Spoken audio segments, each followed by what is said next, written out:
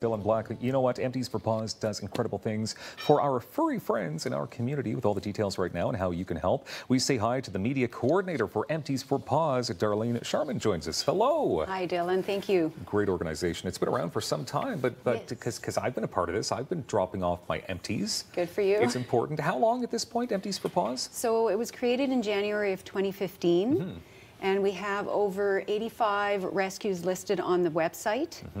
And basically, it's challenging people to donate all your empties. Anything that you can buy at the liquor store or the beer store can be cashed in for money and used in the animal rescues. Okay, so how was this created? What's the brainchild behind all of this? It was the founder, Giselle Villeneuve, and she had been collecting her, pennies and small change for Valley Animal Rescue in Pembroke area.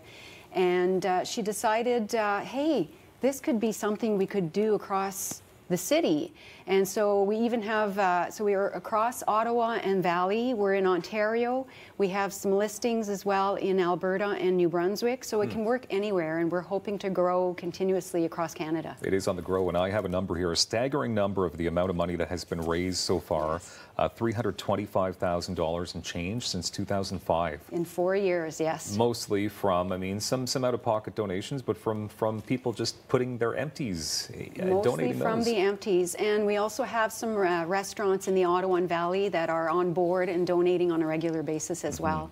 So February is Share the Love month. Yes. Basically, to share the love to these amazing animals. So how exactly does it work? You mentioned empties, but where do people take them? What do they do with them? Okay, so if you have some empties to donate, just go to the website emptiesforpaws.com and go in the tab for Ottawa and Valley, and there'll be a drop down. So depending where you're located in the city, for myself, I'm in Orleans, so I go to Orleans, and it lists all of the rescues that accept empties.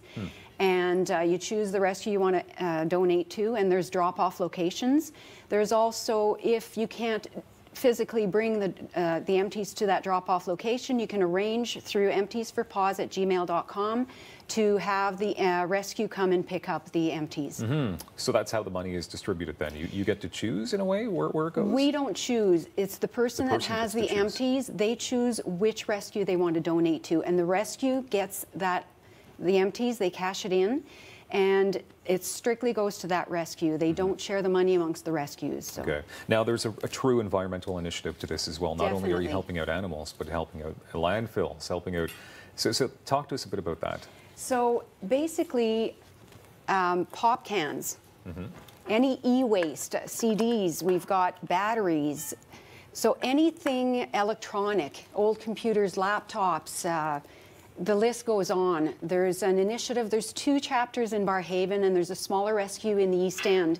And what they do is they take those recyclables and bring them into the scrapyard for cash. So it's money made for the rescue. And we're eliminating a lot of junk in the landfill.